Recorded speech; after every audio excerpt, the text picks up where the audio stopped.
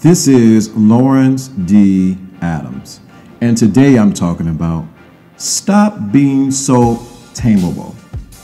What do you mean, stop being so tameable? That means that you have allowed everything around you to kill or to stifle the person that you are inside. Untamable. This world, this culture, everything has been plotted against you to tame you.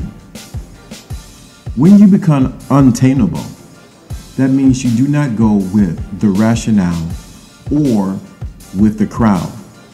Now, I'm not saying be some lawless person, far from that.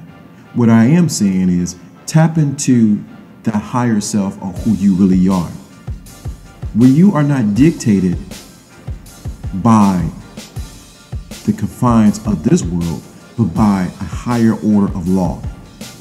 Stop being so tameable. Women don't want a man that they can tame.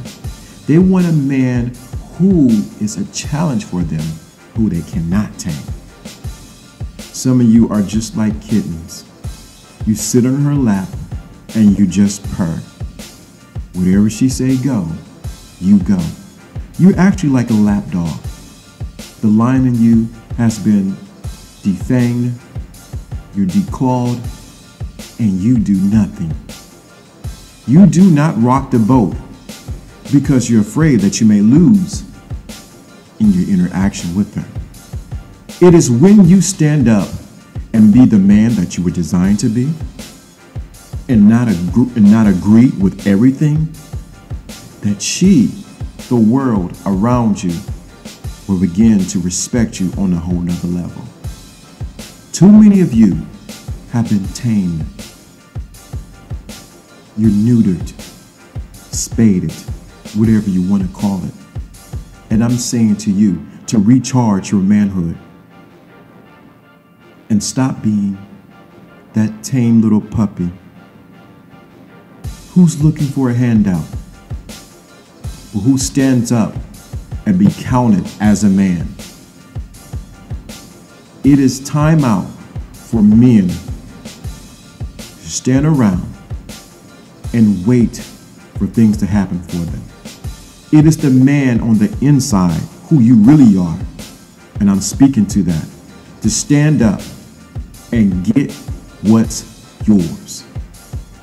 It is when you decide to get what's yours that the whole energy around you begins to change. But yet, this culture has tamed you. Stop being tamed by this culture. Stop being tamed. It is in your nature to dominate and to rule. When you decide not to, or to agree with everything around you, and you have no voice or no opinion, it's when people and the world around you begin to lose respect for you. I challenge you today to stand up and be accounted for. Let your voice be heard, whether you agree or disagree. But even on that level, make sure you are not disagreeing or agreeing out of emotions, but out of pure logic and spirituality. It is only then when a man stands up in that way where his voice be heard around the nations. Let me stop right there.